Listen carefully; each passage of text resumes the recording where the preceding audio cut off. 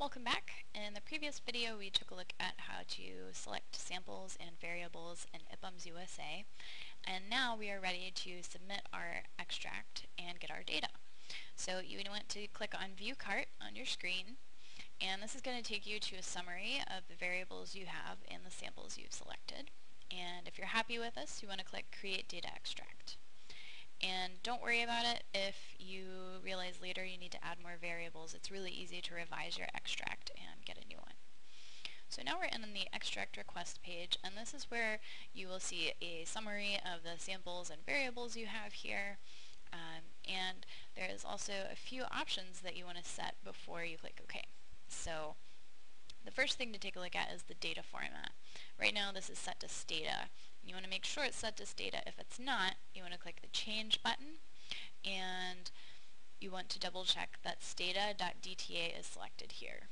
This is really important because otherwise you get the data in raw format, and there are a lot more steps to open it up into Stata. So after you've double checked that the data format is set to Stata here, you can ignore the rectangular structure.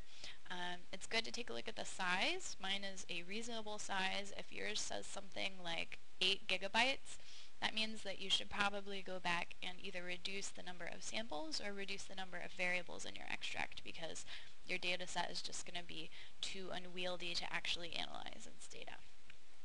So another useful option to know about is attached characteristics. So this allows us to create a new variable from something like the mother or father's education of an individual. So this is good for learning more about families and their attributes. So for example, if I want to know about an individual's parents' marital status, I'm going to put a check next to the marital status variable. Similarly, you could do this with any of your variables here. And then I click Submit, and later I'm going to end up with a variable called MARST pop and mom that tells me about the parent's marital status. So click Submit there, and you can ignore the customize sample size, select cases, and set select data quality flags options. Those are advanced options, and I don't think you're going to need them for your project. But if you are curious about what they do, check out the IPUMS data documentation.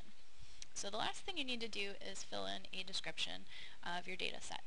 I'm going to simply say 2010 ACS basic demographic variables. And it's a good idea to at least put in a basic description so that later if you come back and revise your extract, you'll know which one is which.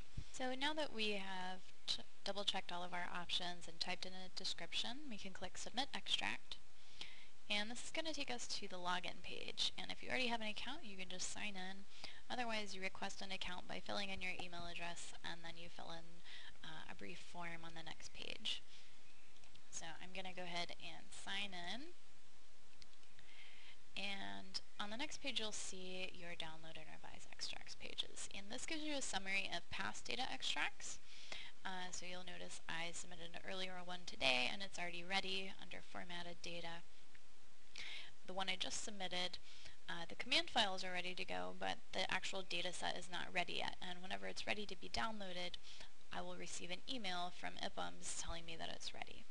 So in the next video, we're going to talk about how to download the data and then open it in Stata.